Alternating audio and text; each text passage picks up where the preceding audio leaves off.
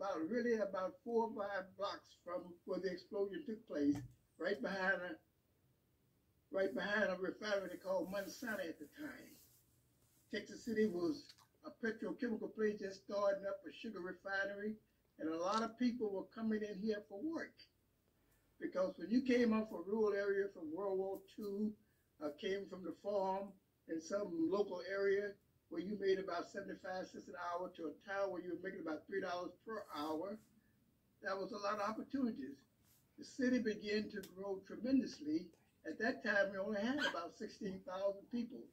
And the fluctuation of people into Texas City, from cotton gin towns, from watermelon patch towns, from sugarcane patch town, from prison, from army, was fluctuating in Texas because The Breakfast Show is sponsored by Southeast Health. Live, local, now. This is The Breakfast Show. Good morning and welcome on this Wednesday as we're looking live outside this morning. It has been a very active morning. In fact, we've already had some tornado warnings and we're starting to get some new information in on Bollinger County. And Brian, I'm just hearing from the sheriff that they are dealing with some issues, structure damage, road blockages in the Glen Allen and Grassy area in Bollinger County. We understand that there is some damage, and you were on the air just talking about that moments ago. So get us caught up. Is the threat over, at least for now?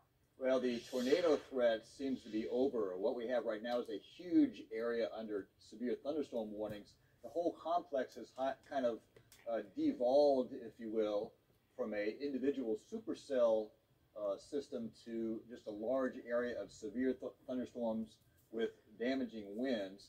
But yeah, earlier for about 2 hours, we tracked a couple of supercells, including the one that you mentioned causing damage in Bollinger County all the way across southeast Missouri. And judging from the radar, I suspect that the tornado may have been on the ground that entire time. At least it looked really impressive on radar, including velocity data all the way across, say, Ripley County, Carter County especially. Very significant radar returns up into Wayne and Bollinger counties as well. Now, the whole thing has kind of devolved, as I said, and I think we, at least for now, we have seen the threat change from a tornado threat to a strong wind threat. And just real quickly, you can see severe thunderstorm warnings in effect for much of southwest Illinois, Williamson County, Jackson County, Carbondale getting hit right now with a lot of lightning and high winds. I'm sure heavy rain. Union County, Cape County, Bollinger County, all the way down toward, well, we do have a new severe thunderstorm warning now, actually. No, I guess that's just the southern end of the whole thing. But Stoddard County under a severe thunderstorm warning as well. And of course, we have a tornado watch in effect as too, which I'll show you. But just look at all the lightning, Crystal. There is a tremendous amount of cloud-to-ground lightning. We're also getting, obviously, very strong winds up to 60 miles an hour. So right now, just this line of storms moving to the east. And I think we've got a little track here showing just a bunch of towns like Marion, Cape Girardeau, all the way down towards Sykeston, East Prairie, Harrisburg eventually too. So if you live in southern Illinois, southeast Missouri, you're under the gun as this complex moves to the east and causes at least 60-mile-an-hour winds. Lots of damage possible this morning. And of course, the news department still efforting to go into Bollinger County and perhaps back to the southwest and see how much damage was done by that confirmed tornado. All right, Brian. Well, with that in mind, we do have some outages to report. Nearly 1,400 Black River customers out of power right now in Bollinger County. We understand about 700 or so outages in Wayne County. And obviously, these numbers could fluctuate throughout the morning. But why don't we go ahead and take a live shot? We have our crew, as Brian just mentioned, heading toward Bollinger County. Of course, it's still dark right now, but this is Nolan Cook, who is driving in the storm tracker. And you can see that lightning just flashing to light up the road there, which is the one good thing, is that we're able to finally start to see a little bit of what's going on. Those people who have power outages, they can at least have some natural light from the lighting. But this is on Highway 34. He just got out of the Jackson area and is heading toward Bollinger County to see exactly what we're dealing with. And let me just get you caught up on what I have learned. Still very little at this hour out of Bollinger County, but that is where our concern is. I just spoke to a lady in dispatch for Bollinger County who, when I asked her if she could describe to me what's going on, all she could say was we're in a state of chaos right now. And so I did just hear from Sheriff Casey Graham, who told me that first responders and law enforcement are responding to reports of structure damage and road blockages in the Glen Allen and Grassy area. He says that we're asking, if you are not first responders, to please avoid the area. He's going to continue to try to update us as much as he can, because he understands that this is a public safety issue, and we want to make sure that people know what they can expect as they head out and about this morning. So this is a story that we're very concerned about as the daylight hours approach, to see what actually has been damaged in Bollinger County. But once again, this is a live shot as our crew is headed that direction to see what type of damage exactly has happened in Bollinger County. So we will continue to update that. And as a reminder, that KFVS 12 weather app on your phone, it can let you know exactly when those alerts are happening. In fact, mine went off this morning. As soon as I woke up, I saw the threat that was in Bollinger County, and that way that if you lose power, if your phone's charged, you can still get those alerts so that you know exactly what's going on with the weather situation. So we're going to stay on top of that. If we get more warnings, of course, we will be on the air, but we're going to move on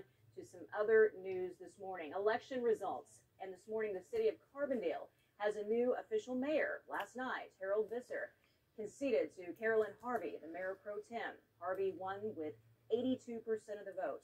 She addressed attendees of her crowd, thanked them, and offered her gratitude to all of those supporters and voters. Harvey has been acting as the mayor pro tem since Mike Henry took a leave of absence back in August. Her platform includes curbing crime in the city and increasing the availability of housing for low and middle income families. I want to say thank you, and I would like to say hopefully we all can work together, whether you voted for me or not. We're all has denied any wrongdoing in the case. He's frustrated, he's upset, but I'll tell you what, he's motivated. His lawyers say they'll file a motion to dismiss the charges. Cristian Benavides, CBS News, West Palm Beach, Florida. So the next hearing in this case is scheduled for December 4th. The former president will be expected to appear. A developing story this morning. Tornado damage confirmed this morning over southeast Missouri, especially in Bollinger County and perhaps to the southwest of there as well. That storm is gradually weakening, but developing into a wind threat. We've got a whole bunch of severe thunderstorm warnings in effect right now for southwest Missouri, southeast or southwest Illinois, southeast Missouri for strong damaging winds, frequent lightning, heavy rain. We'll check the radar more closely after the break.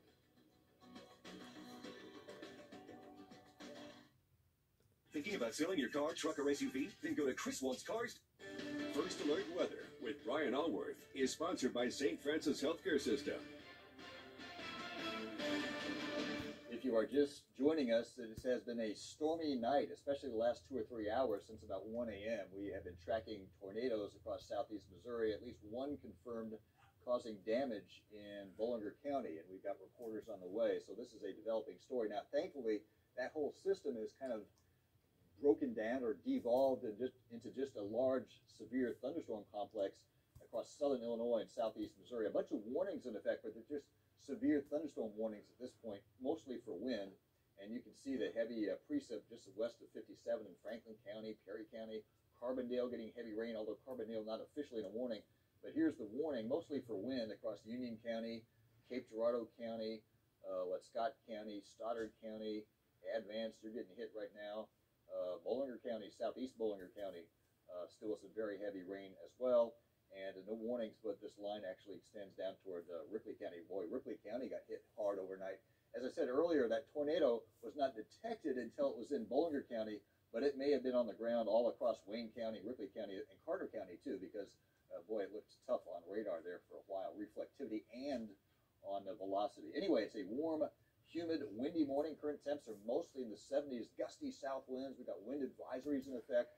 That cold front is still west of here, and that's why we think we could still have more severe thunderstorms during the day. 74 degrees of thunderstorm currently, and let's do the larger view, and you can see what happened about 1, 2 o'clock in this morning. These supercells came in and possibly, or we know now confirmed, put down at least one tornado, now kind of breaking down into just a big storm complex. But here's where the front is, and there's another line of strong storms along that. Now, thankfully for us, with that line coming through, less likely to be tornadoes, more likely just to be a squall line with wind. And you can see in the pink a severe thunderstorm watch for the line. We're still under a tornado watch until 9 a.m. The latest from the Storm Prediction Center, level 2, level 3. This is for today. This is like from 6 a.m. until 6 p.m., right? So more thunderstorms likely during the day today, otherwise windy and mild, not as warm as yesterday, highs in the 70s, but more strong storms are possible until about 5 or 6. We'll do a future cast coming up. Rain pushes out of here this evening, and it'll start to cool down overnight. We may still have some post-sunset showers in western Kentucky, northwest Tennessee, but by tomorrow morning it should be drier and cooler with temps in the 40s. Crystal? All right, Brian. Well, we are going back out live now this morning. This is our photographer, Nolan Cook, who is safely driving while the storm tracker is recording video at this hour. He's heading toward Marble Hill or the Glen Allen area to see exactly what type of damage has been done in Bollinger County. As we were on the air for a couple of hours earlier, Brian talking about the tornado warning in that area. And according to the National Weather Service, the storm hit near Glen Allen around 3:41 this morning, so not very long ago. In fact, we're hearing multiple homes have damage in the Glen Allen area. We don't know about injuries just yet. And of course, there's a lot of information being put out on social media right now. We're trying to make sure that we get that information correct and get it out to you as to exactly what's going on. But we do know that they are responding to reports of structure damage and road blockages in the Glen Allen and Grassy area. I'm in contact with the sheriff, and as soon as he gives me any more official word as to what's going on in that area, and as soon as our photographer gets there to show us some sights and sounds, we of course will bring that to you.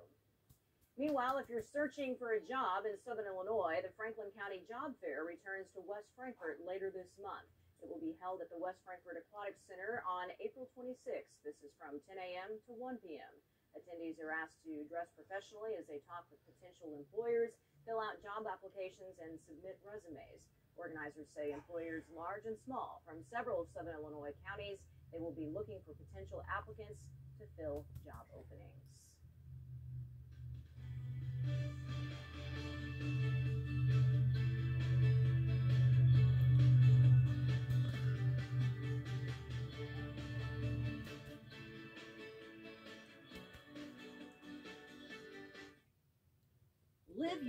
Live your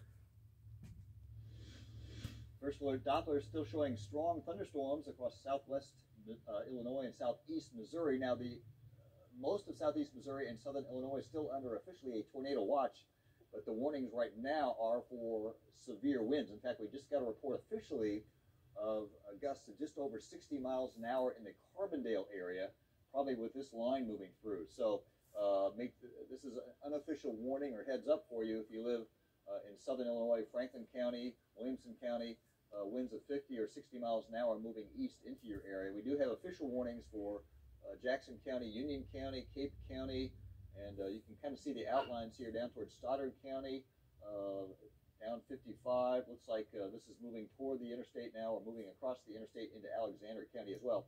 The whole system is kind of broken down into more of a big mass of wind-producing thunderstorms, but of course you can have widespread damage with that too. So severe thunderstorm warnings in effect, a tornado watch in effect.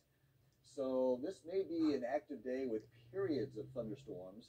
At noon, this particular model has done pretty well so far. You can kind of tell where the front is, and it looks like we may start to redevelop another line by noon.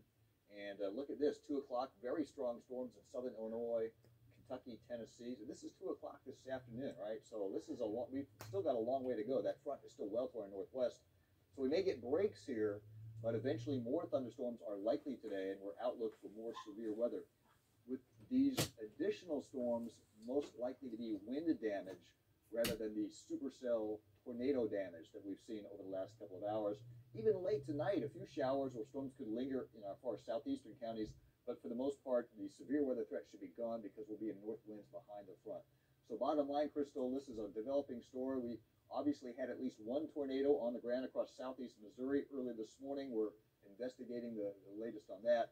Right now, it's mostly a severe thunderstorm wind damage scenario, but more storms are likely later on today.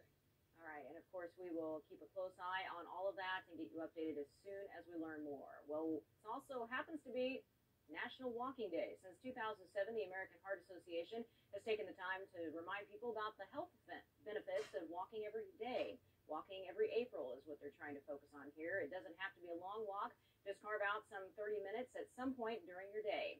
Those with the AHA encourage you to walk with a friend or maybe your pet.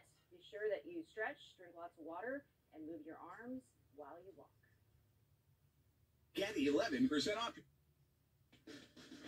The Breakfast Show is sponsored by Southeast Health.